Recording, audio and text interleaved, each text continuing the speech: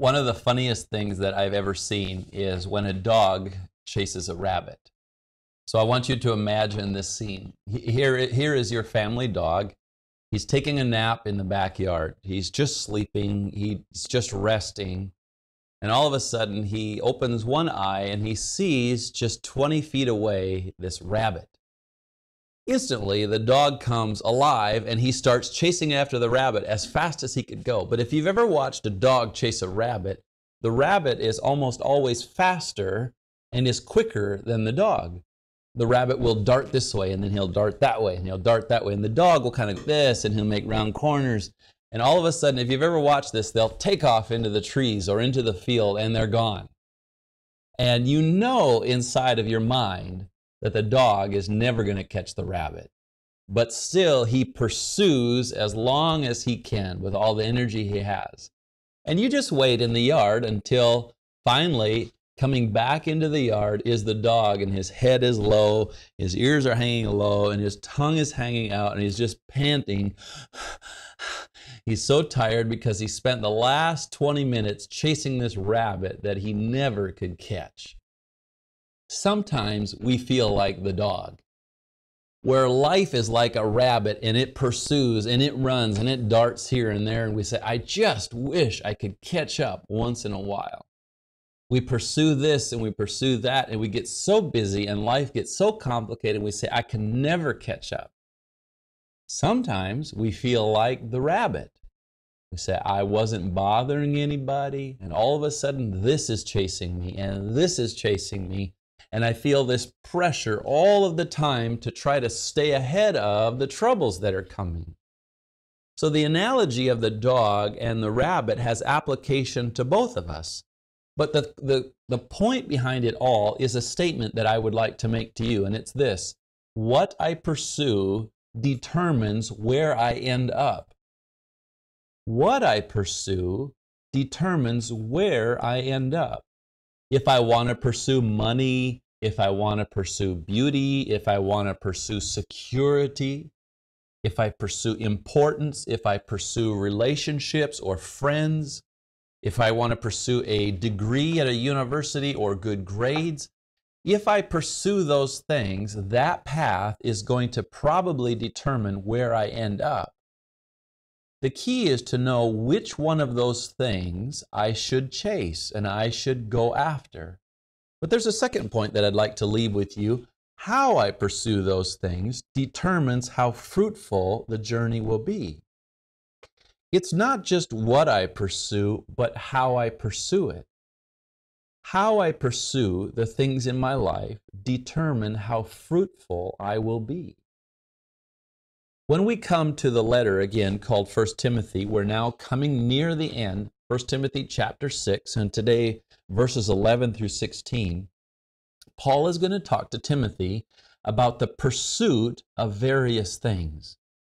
He's talked about the dangers in the previous section of relationships and dissensions that are centered around the false teaching and how that can steer us off of the path of godliness. And then when we last talked, he said that pursuit of financial gain in the name of Jesus Christ, but pursuing financial gain, he said that's going to steer us away from the gospel message too.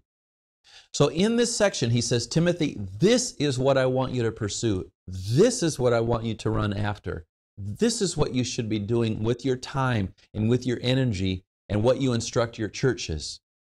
See, what he wants to tell him is that, Timothy, I can tell you what to pursue, or in this case, who to pursue. That's Jesus Christ. But what does that look like in life, in your church, in your community, in your gospel witness? Because where you're going to end up is going to be very significant if you're pursuing the right things. Timothy, this life is not going to be easy. But if you pursue the things of God and the things of the gospel, he says, God will give you peace. He will give you rest. He will give you security. Timothy, you're going to be tired. You're going to be exhausted. You're going to get weary of running the race. But he says, in your heart, God can give you rest. He can give you security. But how to figure out what to pursue, that was the challenge. And he gives Timothy some very practical, very personal advice as to how he should follow Jesus Christ. So take your Bibles and turn to 1 Timothy chapter 6, verses 11 through 16. 1 Timothy chapter 6, verses 11 through 16, and it says this: "But as for you, O man of God, flee these things. Pursue righteousness, godliness, faith, love, steadfastness, gentleness. Fight the good fight of the faith. Take hold of the eternal life to which you were called and about which you made the good confession in the presence of many witnesses. I charge you in the presence of God, who gives life to all things, and of Christ Jesus, who in his testimony before Pontius Pilate made the good confession, to keep the commandment unstained and free from reproach until the appearing of our Lord Jesus Christ, which he will display at the proper time. He who is the blessed and only sovereign, the King of kings and Lord of lords, who alone has immortality, who dwells in unapproachable light, whom no one has ever seen or can see. To him be honor and eternal dominion. Amen." Now, the first question to answer, the first answer to the first question of how I am to follow him is that I need to follow him actively, not passively. I need to follow Jesus Christ and his path actively, not passively. You see, this was one of Timothy's problems. He was timid, he was shy, he was a bit sickly, and so his tendency would be to sit back and be in his fear or in his insecurity say, I don't think I can do that. I don't know if I want to do that. Paul is saying, Timothy, you can't sit back passively. You must push forward actively and aggressively. I look at the first words of verse 11. He says, "But as for you, O man of God." I want you to contrast that with the way that this letter began. When Paul addressed Timothy as my true child of the faith, a term of endearment, a term of love, a term of familiarity. But now by the end of the letter, with these strong admonitions, he says to Timothy, as for you, no longer does he call him a child of the faith, of his faith. He says, "O man of God, Timothy, rise up. You're a man of God. You're a warrior. You're a leader of these churches. I know you feel insecure, but you must take the lead. You must take charge." And then he gives them these specific instructions. He says, first of all, flee these things. Run away from these things. What things? Whenever you have a statement like this, you say, what does the context say? When he says these things, you would look backwards to what he's just talked about. So these things could include, most immediate context, the pursuit of financial gain. Timothy, don't spend all of your time pursuing financial gain. That's not why you're here. You could go back a little bit further to verses 3 through 5 or verses 3 through 6. Don't pursue relationships that get divided because of false doctrine. Don't pursue those things that will lead you away from the gospel. Timothy, you must always be sure to run away from those things. And I think that word flee is such a great word. To run away from. We give instructions to our children from time to time.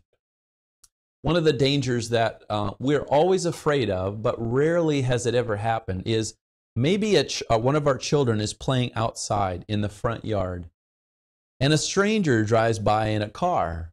And this is the tactic that they will sometimes use. "Hey, little boy, would you come here?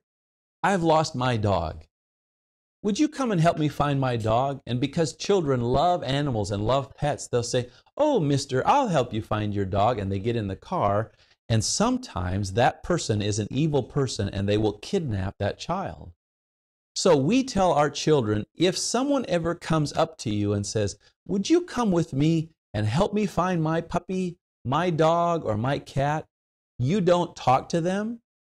You don't argue with them. You don't negotiate with them. You run away from them. Because they are not there to help you or to have you help them. They are there to capture you.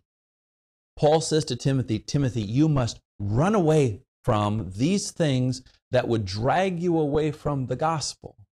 I think of a broader application. I think of Joseph. You remember he was taken into captivity in Egypt.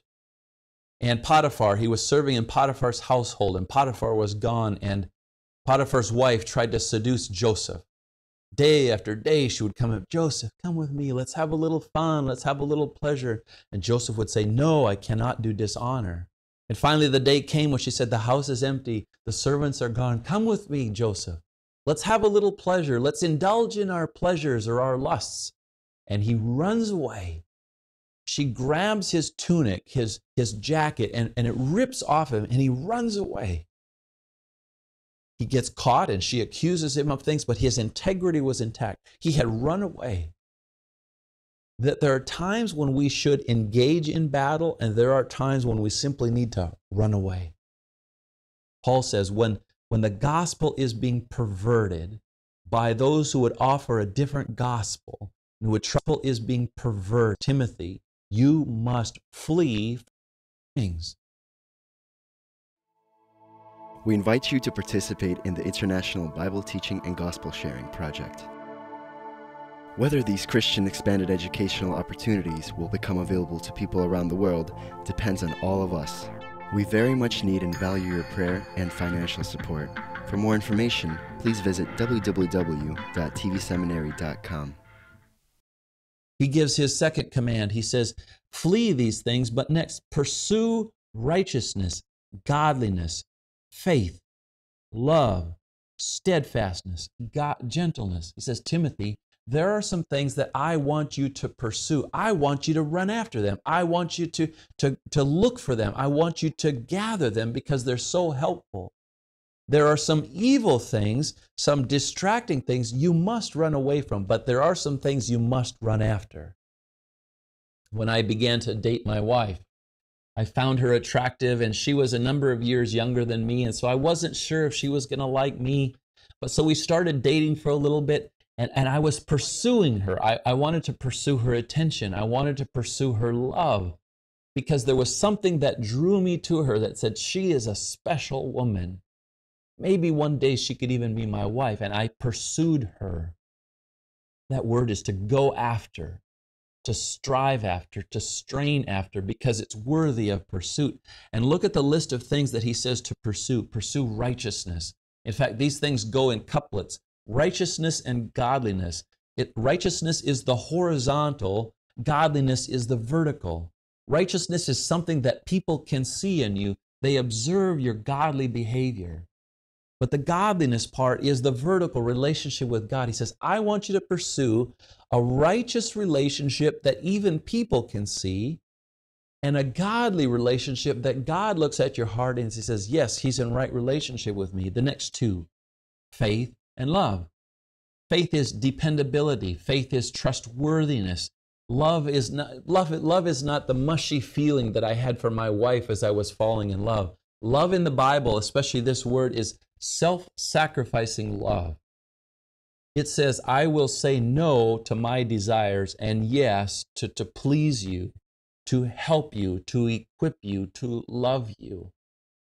He says, Timothy, I want you to pursue faith, dependability, trustworthiness. I want you to pursue love. I want you to pursue the kind of love that gives. It doesn't try to take. A few years ago, my wife was planning this little birthday party for our children, and for one of our children, excuse me. And she was all stressed out because she had plans. She wanted to get the house clean. She wanted to prepare this special cake and prepare for guests. But the day before this birthday party was supposed to happen, she had bags of laundry to be folded. She had washed them in the washing machine, but had not had time to fold them. It also happened to be the time when our garden was producing its vegetables, peas and beans, and we love peas and beans in our family. So here was buckets full of peas and beans, and she's wondering to herself, how am I ever going to get all this work done so that we can have this birthday party at our house? So I come home from my day at church, and I'm tired, and I've been working and engaging with people and studying, and all I want to do is just sit down and maybe watch some television in the evening.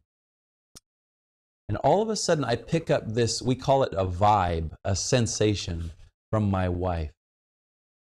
Men, when you get married, you understand this, but sometimes our wives don't even need to use words to communicate with us. I'm sitting there, and all of a sudden, I realize My wife is not happy. My wife is not content. And so I say, what's wrong? And she says, I have all this work to do. I have beans to prepare for canning. I have peas to shell. I have clothes to fold. I want to get the house clean. And the children are running here and there. And I can't get all this work done. And all of a sudden, just blah, she tells me all about these problems. At that point, I have a choice. I could say, I'm tired. I worked hard. I'm going to sit here and watch television. If I do that, I will have a very unhappy wife. So in my mind, I say, my love for her means that I will sacrifice for her. So I got up and I began to help with the children. Got little Sasha off to bed first because she was the youngest. I got the boys off to bed, and so they were in bed. And then I was getting more tired. It's now late at night, and I say, I can help with the beans. And when we can beans, we snip off each end of the bean, and then we cut the beans. The green beans are about this long. We cut off each end, and then we cut them in little sections about this long, and then we prepare them for canning so that we have vegetables for the winter. I did that all the time she is working. Why did I do that? I wanted to sit on the couch and watch television and rest. Instead, I helped with the children. I helped with the vegetables. Why did I do that? Love. Not just affection, not just the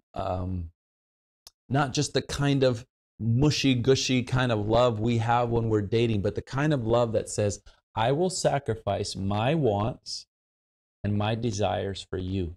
And so Paul says to Timothy, I want you to pursue that. Timothy, you're tired. You're feeling sick. But Timothy, you must pursue love out of this kind of a heart. And then there's one more couplet, steadfastness and gentleness, or endurance and gentleness. Endurance that says, I won't quit. I will keep on going.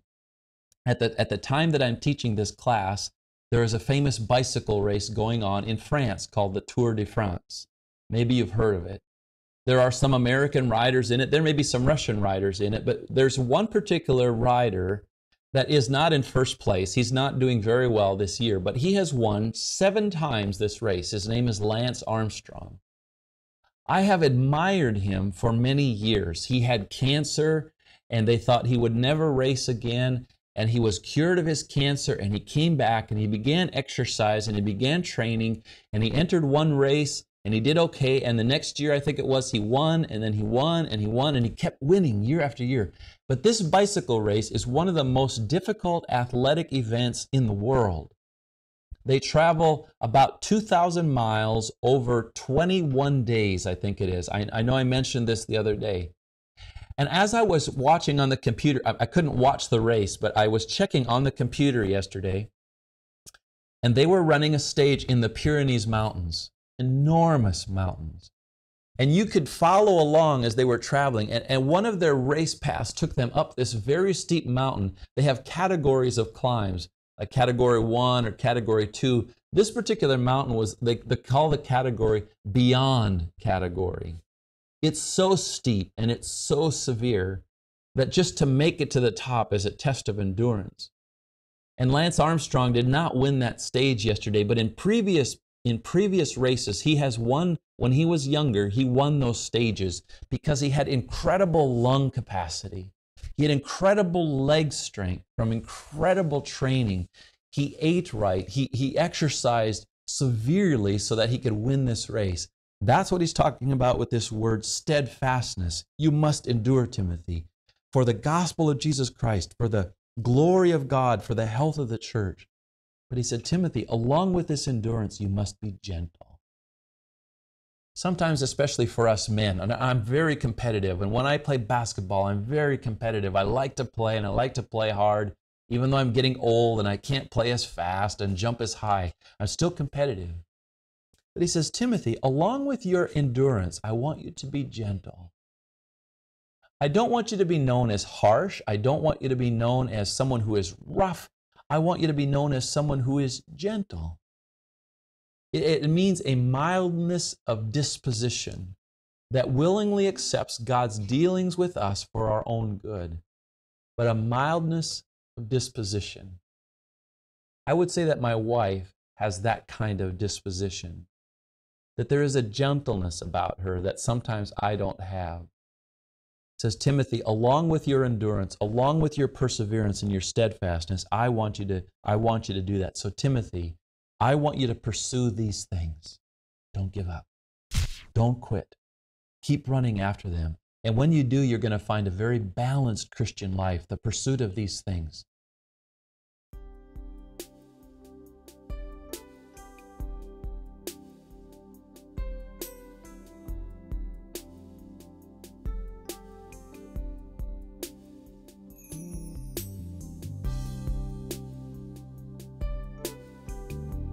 Now he who supplies seed to the sower and bread for food will also supply and increase your store of seed, and will enlarge the harvest of your righteousness.